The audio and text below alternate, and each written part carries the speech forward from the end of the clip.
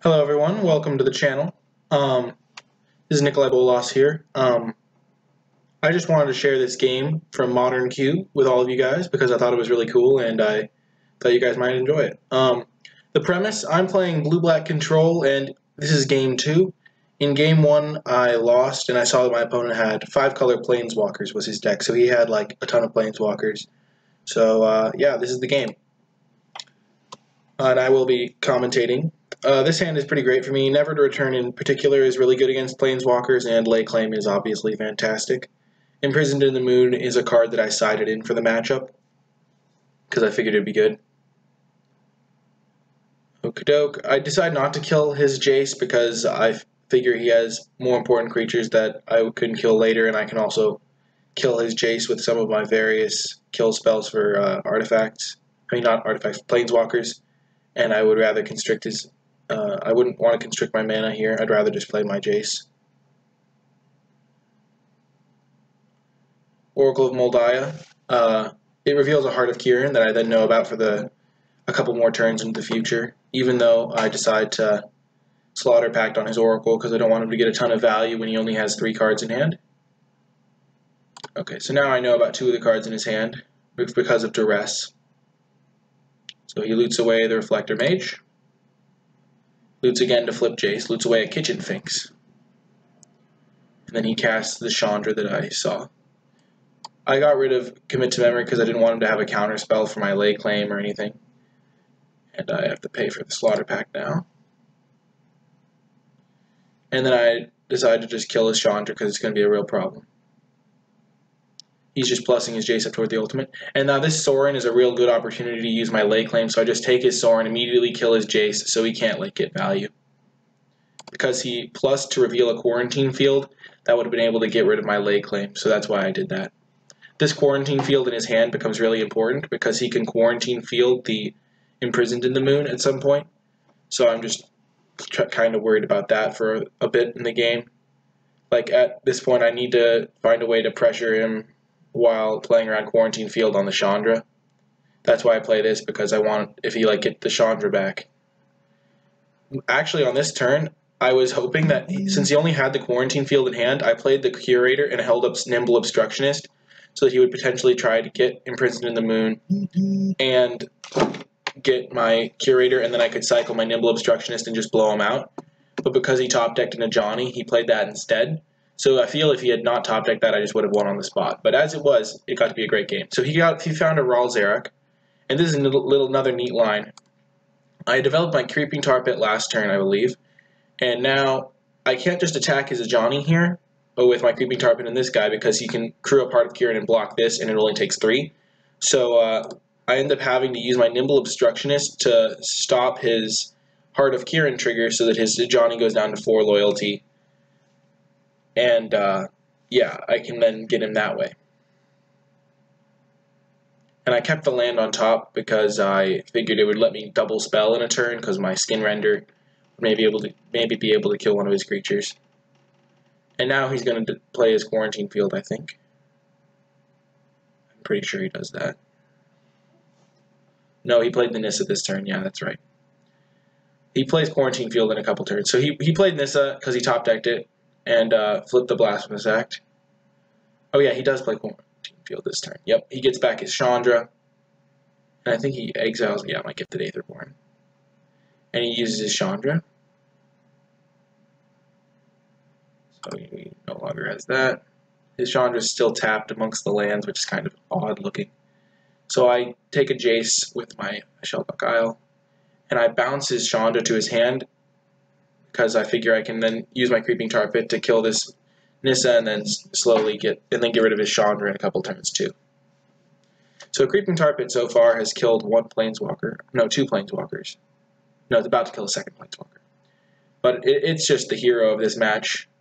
It's such a good card in this matchup. He can't block it, he can't really interact with it because all of his stuff is on Planeswalkers.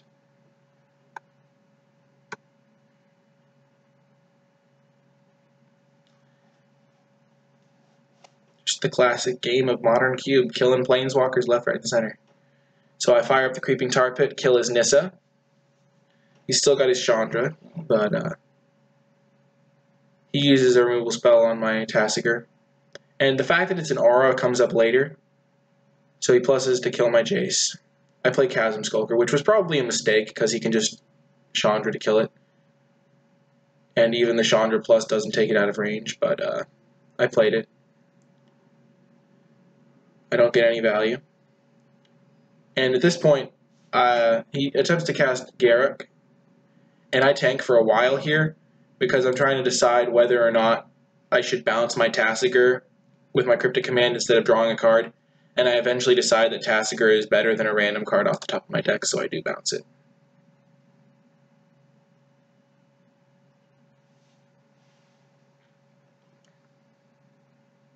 And then I recast Tassiger, exiling a bunch of cards from my graveyard that I hope will be relevant. Use my Creeping Tarpit to finish off his Planeswalker. So now my Creeping Tarpit Planeswalker kill count is 3. Killed the Gianni, it killed the Nissa, now it's killed the Chandra. Which is just insane. The little land that could. Ralzeric, he plays that card that I knew about. And he uses that in combination with a Lightning Helix to take down my Tassiger, which is just like really absurd because he could have used the Lightning Helix on my Creeping Tarpit at some point, and this ends up just like completely hosing him. Because I don't think he has any other answers to the Creeping Tarpit in his deck. So I managed to Tassiger into a kind of bad card there. But I mean, you can't always control it. And then I decide not to do it again because I don't want to mill myself because I only have 10 cards. And I'm not really getting anything incredibly relevant. So I used Tarpit to finish off his Ralzeric. And then I used my Never to Return to get rid of his Commit to Memory. So the Commit to Memory is in the exiled zone now. And that's just so he can't reset the game and get all his Planeswalkers back. I wanted to do that for a while. And he didn't have double blue really at any point to flashback memory. So I just wanted to do that so that he couldn't get all his Planeswalkers back and beat me.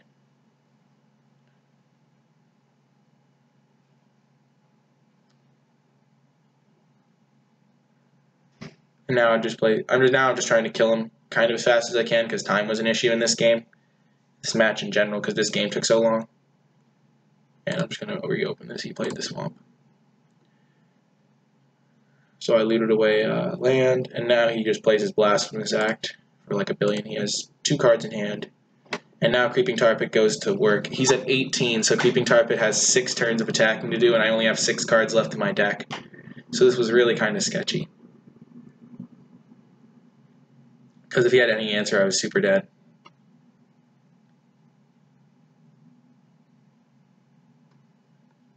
And right now, the Creeping Tarpit kill count is at 4 because it killed the Ralzeric too.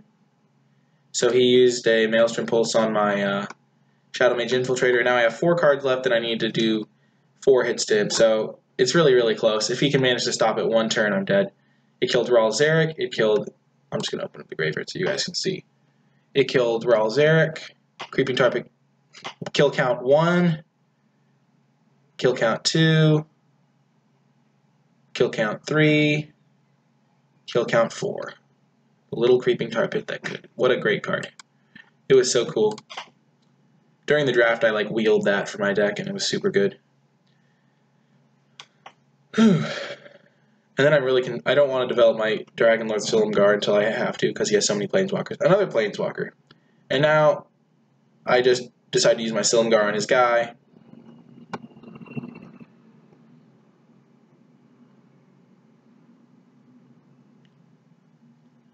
He Anguished Unmakings in response, so I don't get anything. I could have attacked him directly with the Tarpit, but I didn't want him to have another answer and then me get hosed, so I just went for the safe play. And I killed his card. So now I have 2 draw steps, and I was so speedy because I was trying to click through because I only had 2 minutes that I skipped an attack.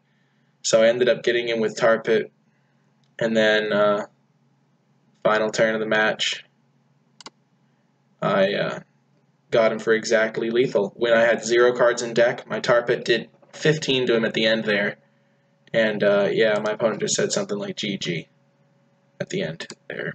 And yeah, that was a fun match. I mean, a fun game. It wasn't the full match, but I thought you guys might enjoy that. And thank you for watching. If you enjoy the clip, feel free to leave a subscribe. Click the subscribe button on the video.